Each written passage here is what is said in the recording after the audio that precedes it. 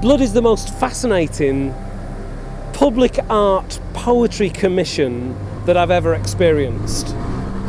And the way that I'm finding the poem is through the eyes and the experiences of the young people of Derry, Londonderry. So this means meeting with the young people of Derry, Londonderry, and exploring their home with them and finding the poem that I know is out there waiting for me to discover it. So what I am going to do in this workshop with young Catholic and Protestant men and women is to get them to write a piece which unearths different places of Derry, Londonderry. And this shall be a window for me through them to this environment. So we do two things.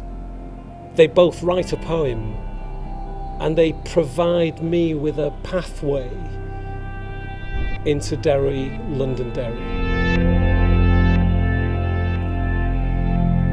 I just hope it works. I just hope it works. Think about songs that you love, songs that you grew up with. There's something to the particular song. What sky is it? Is it Donegal sky? Is it a Derry sky? Is it a, give us the actual, I want the place. It takes a bit, but once you get into it, I want 5 verses from you. You're the poppy to the soil of the troubles. You're the paint to the memorials in the estates. You're the razor to the stubble. That's very good. That's giving me brilliant. goosebumps. I've got to say, I'm really pleased with the work that you've done today. I would like you to leave the work here. I would like to be able to take your work and put it in a box and a file. Yes. I've just come out of the workshop. It lasted about an hour and a half. In terms of work, the actual work time was an hour and a half. I'm really pleased with what's come out of it.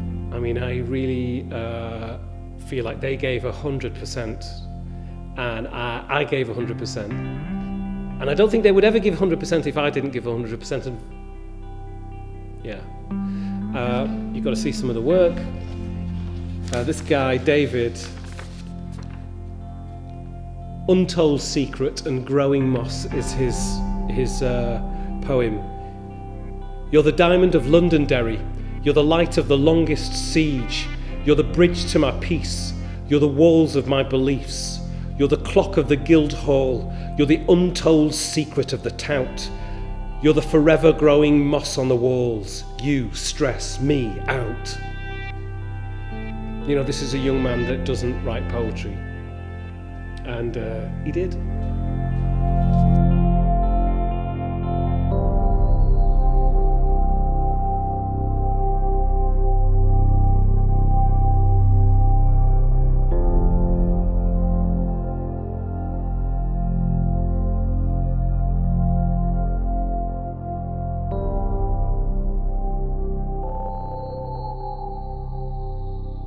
Today's experience was really enjoyable, to be honest.